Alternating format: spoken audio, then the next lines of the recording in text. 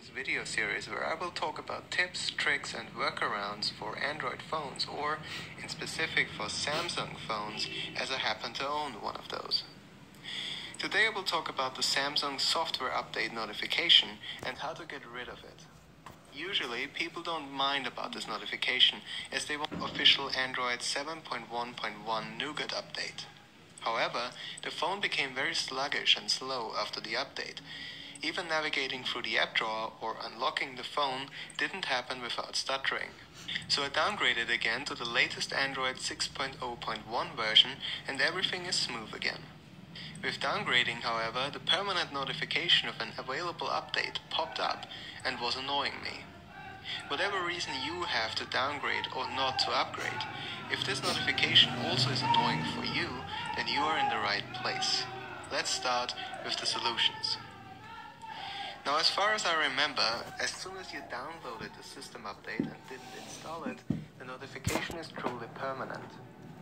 Some people therefore suggest to do a factory reset, which deletes all personal data on the phone, so make sure to make a backup before you do this, and after resetting it, they suggest to go to the settings, then to About Device on the bottom and untick the automatic update option.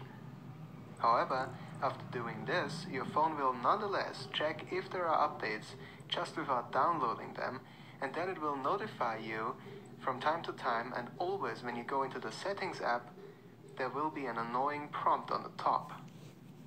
The Settings icon will also have the number 1 displayed, as it shows that you have an unread notification. Therefore, in order to get rid of this, we need to get a bit more advanced. Before doing any of the solutions that I will discuss below, make sure to back up all your personal data and be ready to do a factory reset on the phone. I will talk about the risks of all the solutions in detail, but do all those steps at your own risk. I will also talk about what steps are safe and which ones aren't, but nonetheless be prepared to have to do a factory reset. The first solution that you should try is to go to the Google Play Store and download an application called BK Package Disabler in brackets Samsung. Note that this method requires a Google account and €2.59 of Google Play balance, as this app costs something. You will also need to download the plugin BK Plugin 2 for the app to work. Once you installed both apps, open the BK Package Disabler app and search for software. You can then take the box next to the supposed 2 results to disable them. Now, in general, don't play around with this application. Disabling something with this application might render your phone useless without doing a factory reset and losing all your personal data. On the internet, I found a solution to disable the com.ws.sync.mldm. I found the other one as well and disabled it additionally. I don't know if the second one is necessary though, or if it can be ignored. If your phone becomes useless, check out the end of this video for solutions on that. Samsung is very quick with checking for available updates, so it is very likely you already have the notification on your device. In this case, the notification will remain after this solution. The second solution is a follow-up to the first one, and is where it gets tricky and maybe dangerous. I didn't try this, but if you click on the software update, another prompt will open and you could select to clear data. At your own risk, you could try to clear the data and maybe the notification will be gone. Maybe it will be gone after a reboot of your phone, and maybe the notification will still be there. Theoretically, the phone could also be broken at this point without a factory reset. This is not very likely, but I guess possible. If the notification is gone, close the app, keep it installed, and you are rid of the notification permanently until your next factory reset, should you ever do one again. If this solution did not help you, you can try to root your phone as a third solution, which will void your warranty, and then you could try other package disablers. I do not provide a solution for rooting here though, as this is very risky. Also, it's different not only from phone to phone, but also from device number to device number. Instead, I will give you another solution, the fourth one. If the first and second solution and routing did not work for you, or you didn't want to try them, go for solution number 4 that will work, and it is the solution that worked for me as well. Make sure to create a Google account prior to this solution. Also, purchase the app BK Package Disabler for Samsung and install this app and the BK plugin too. Then download an app like App Backup and Restore. Use this application to back up the BK applications, both of them, which will create 2 APK files. This is the preparation required for this 4th solution. What we need to do here, just so that you understand what is going on, is to prevent your phone from checking for software updates.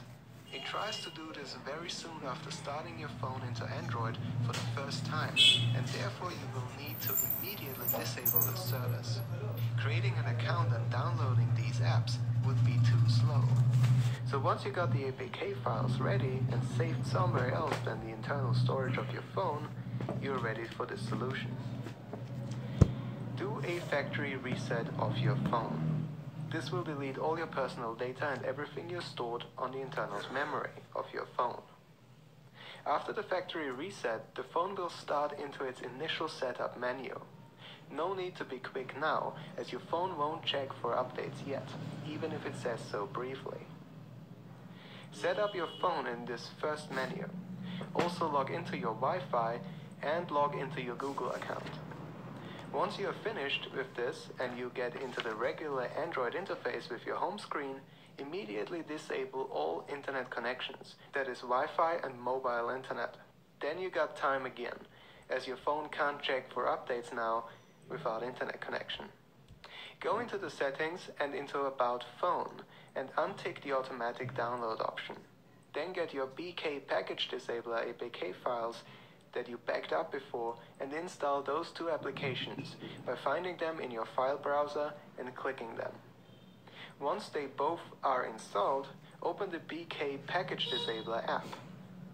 It will tell you that an internet connection is necessary to verify your account and whether you purchased the app. Activate your internet connection and be quick again. Once it checks your account and goes into the next screen, disable your internet connection again. If it prompts you again that internet connection is necessary, just repeat this process. Soon, the app will be opened into its interface. Disable the internet connection again. Now you do what I described in solution 1. You search for software and disable the 2 software update results that the program found. Once you did that, close the app, keep it installed, and you're good to go. Your phone won't check for updates. Even tapping on the manual software update function in the settings under About Phone won't open or react at all. Alright, this is how you get rid of the software update notification, or how to prevent the notification from coming up in the first place. If you tried the clear data option or clicked something wrong by mistake and your phone is broken, won't react, won't start up or anything else, try to boot your phone into safe mode and either delete and reinstall the Package Disabler app or activate what you disabled. If this doesn't work, go into the recovery mode of your phone and clear the cache, or if this also doesn't work, do a factory reset from the recovery. How to boot your phone into safe mode or recovery mode can be found on YouTube or Google. It is different from phone to phone. Alright guys and girls, this was it for this video, and see you next time.